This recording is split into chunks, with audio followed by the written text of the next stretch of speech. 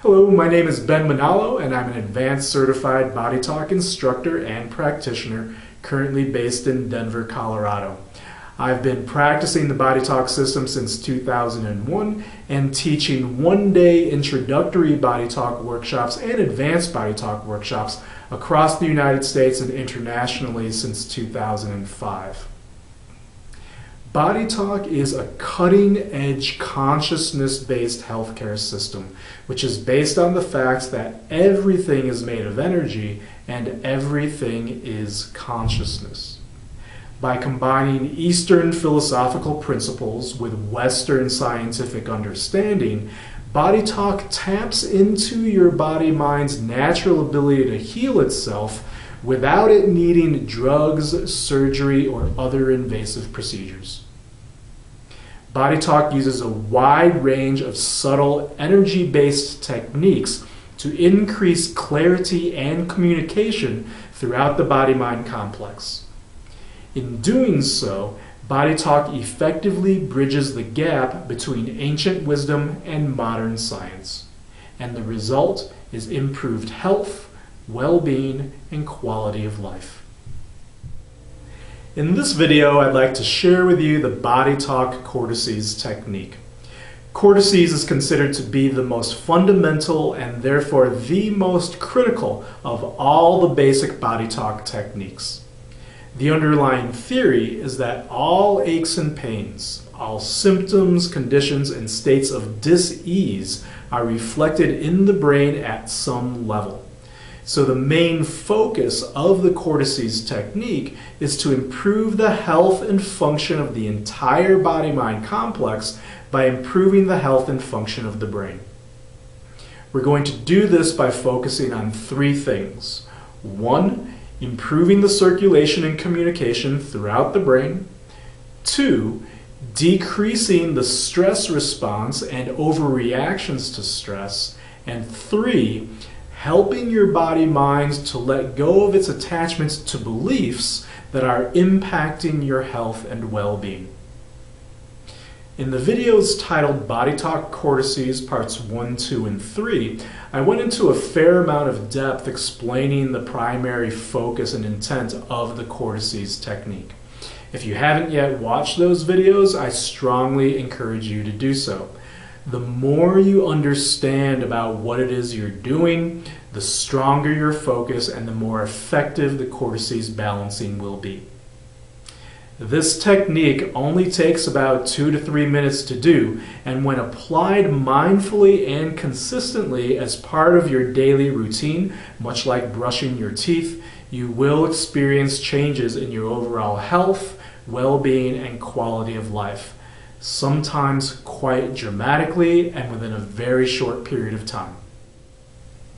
Cortices is very simple to do and requires three main parts: deep, exaggerated breathing, a gentle tapping on the head, chest, and belly, and specific hand placements. Let's briefly look at each. So the first, deep, exaggerated breathing. Obviously, breathing is crucial for life, but breathing has several functions beyond inhaling oxygen and exhaling carbon dioxide. Breathing actually helps with the pumping and circulation of fluids and subtle energies throughout the body-mind. And every time you inhale and exhale, you stretch your body from the inside out. This stretching of your connective tissue helps release physical, mental, and emotional tension held in your body. From a yoga point of view, your body-mind uses your breathing as a scanning tool. When you inhale, your body-mind is scanning the higher vibrational frequencies, things like your thoughts, your attitudes, your belief systems, your emotions, subtle energies like the chakras and the chi and the meridians. When you exhale, your body-mind is scanning the lower, denser, slower vibrational frequencies. The densest frequencies being your bones, and then your muscles, your organs, and the various systems of your body. As you breathe, your body-mind is using your breath to scan the various energetic frequencies for imbalances. So in doing the Cortices technique, be sure to take deep, exaggerated breaths. What I mean by deep, exaggerated breath is a full, complete inhalation and a full, complete exhalation. When you inhale, feel the breath begin in your pelvis and travel up your torso to the upper part of your chest, like a wave. And then when you exhale, feel that wave in reverse. The exhalation traveling down your body from your upper chest and then ending up in your abdominal muscles, with your abdominal muscles contracting and your belly flattening. Deep, exaggerated breathing.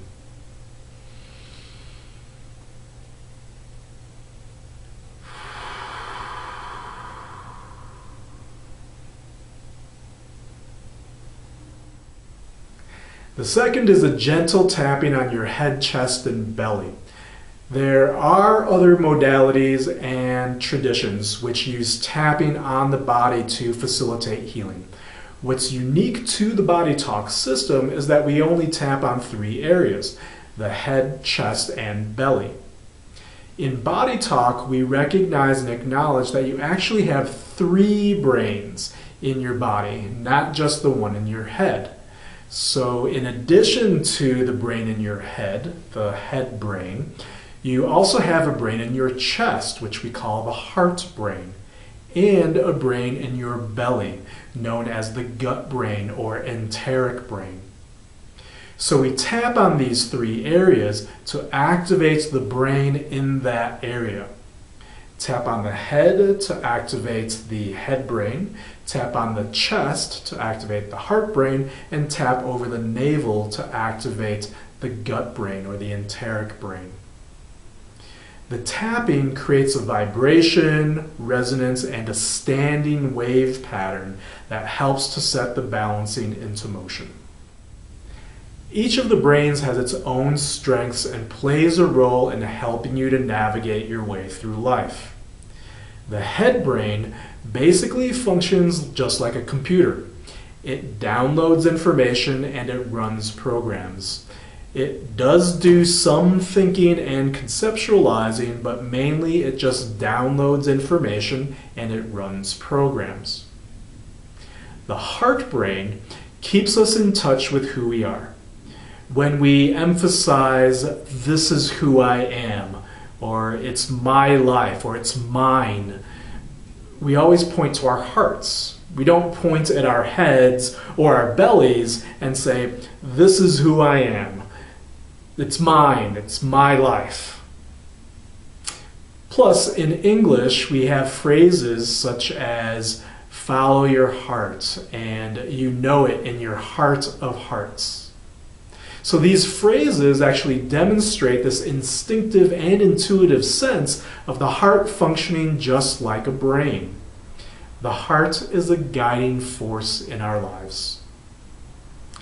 The role of the gut brain or the enteric brain is to help you make decisions and exercise discernment. Is this right or wrong? Is this good or bad? Is this true or false? Etc. Again, we have phrases which support this instinctive and intuitive understanding of the gut functioning just like a brain. You trust your gut. You go with your gut. You feel it in your gut. So your gut also tries to get your attention to help you navigate your way through life. So the 3 brains are intended to work together as a team, as a single unit, as a single functioning brain, so to speak. Unfortunately, over the centuries, the head brain has received most people's focus and attention. This has resulted in most people living in their heads, living from their heads, and being too headstrong. Meanwhile, the heart and the gut are often dismissed, ignored, and underestimated in the roles they play.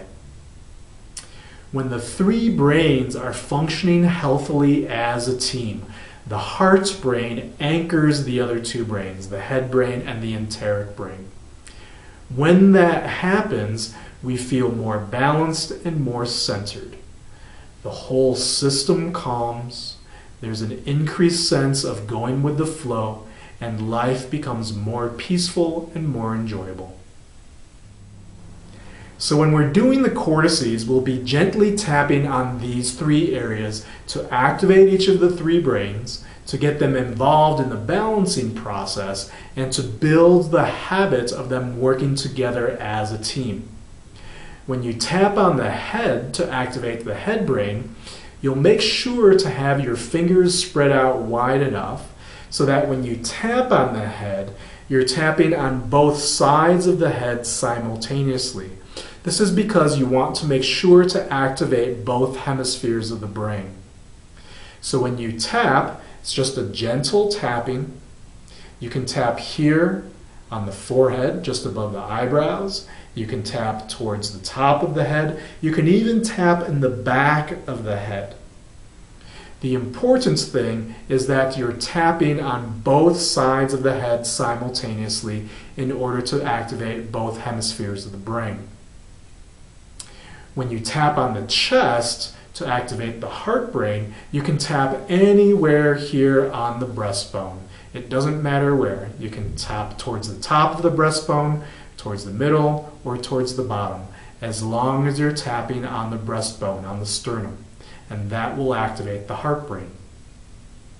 When you tap on the belly to activate the enteric brain, tapping anywhere around the navel is going to be fine to help activate the enteric brain. The third is you're going to place your hand on specific parts of your head to bring focus to different parts of the brain.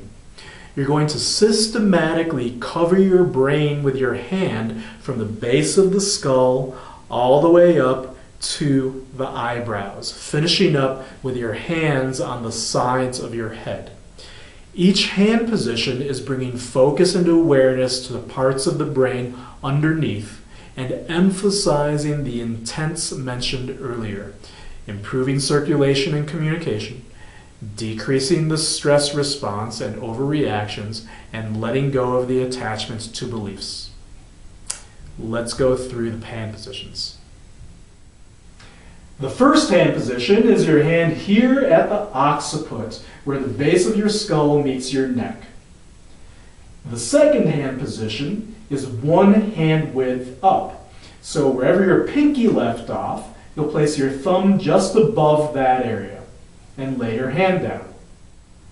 The next hand position, same exact thing, one hand width. So wherever your pinky left off, place your thumb just in front of that area and lay your hand down. And continuing just like that. So the next hand position, wherever your pinky left off, place your thumb just in front of that area and lay your hand down.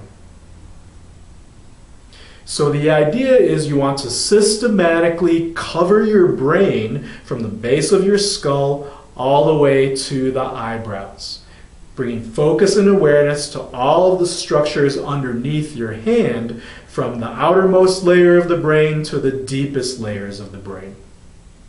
If it takes you more than 4 hand positions to cover your brain, that's fine. Take as many hand positions as you need.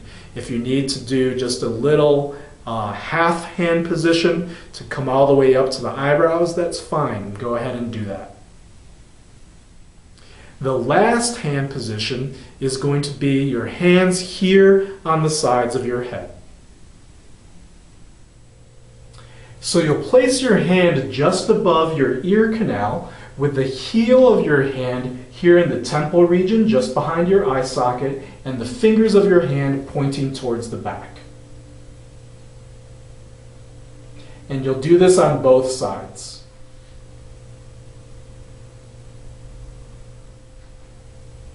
The idea here is that you're covering the sides of the brain and the deeper structures towards the midline of the brain. At each of these hand positions, you'll maintain your focus on improving the circulation and communication, etc. You'll take 2 deep, exaggerated breaths, and at the same time, you'll alternate tapping on the head brain, heart brain, and enteric brain. So just to demonstrate, remember when you tap on your head to have your fingers spread out wide enough so that when you tap on your head, you're tapping on both sides of the head simultaneously in order to activate both hemispheres of the brain. And if it makes it easier for you, feel free to synchronize your tapping with your inhalations and exhalations, moving to the next brain every time you transition between an inhale and exhale. So for example, inhale, tap on the head brain.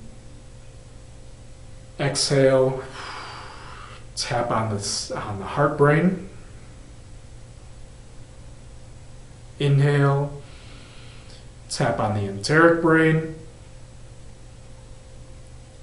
Exhale, tap on the head brain.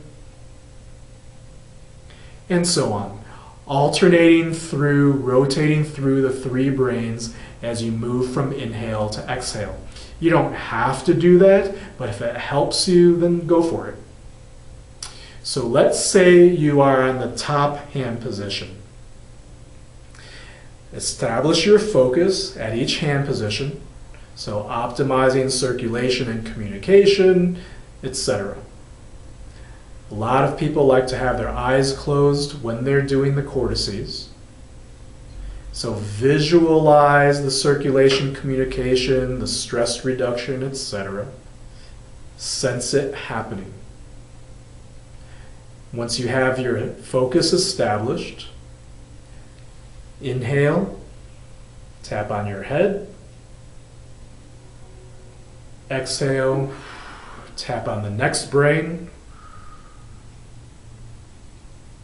Inhale, tap on the next brain. And exhale, tap on the next brain.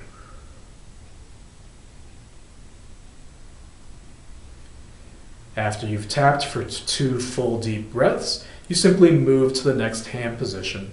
So again, wherever your pinky left off, place your thumb right in front of that area. Establish your focus. Inhale and continue the tapping process, alternating through the 3 brains as you take the 2 full, deep, exaggerated breaths. For the final hand position, you'll have your hands on the sides of your head. So placing your hands on the sides of your head, again, establish your focus. Visualize the circulation and communication happening, etc., stress reduction, letting go of belief systems. Once you have your focus established, take a slow, deep breath in. Remove one hand, it doesn't matter which, and as you exhale, tap the 3 brains, alternating through each of the 3 brains as you exhale. When you're ready, inhale, replace your hand. Establish your focus again. And then when you're ready, exhale, remove the other hand, and as you're exhaling, tap through the 3 brains, head brain, heart brain, and enteric brain. When you're ready, inhale, replace your hand.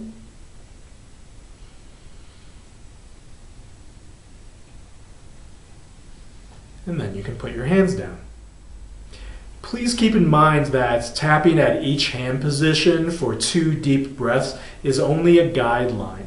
If you want to tap longer, that's fine. Many people will continue tapping until they feel a shift in the energy. All right, so does that make sense? Let's tap out our cortices together.